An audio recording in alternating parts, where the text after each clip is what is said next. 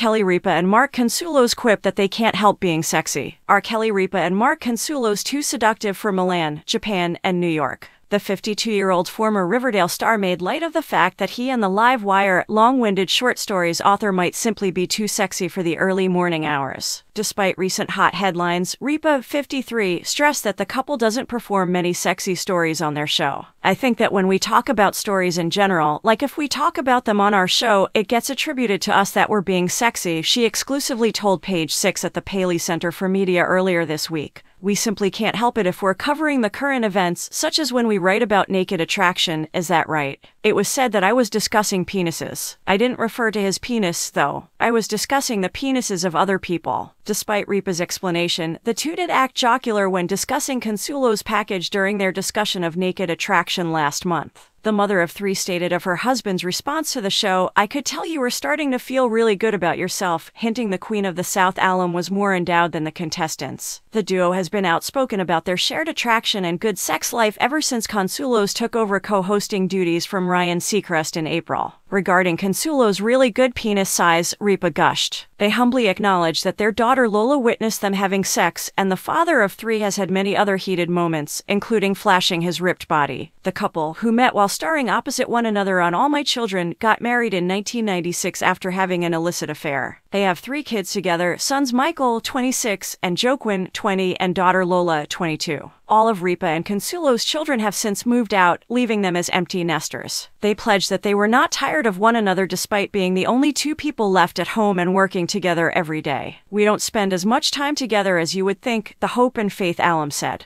"You know, if it weren't for those few hours we spend in the mornings, I'm thankful that we have our job life in the morning. Because we have outside jobs and other commitments, we do go for long stretches without seeing each other."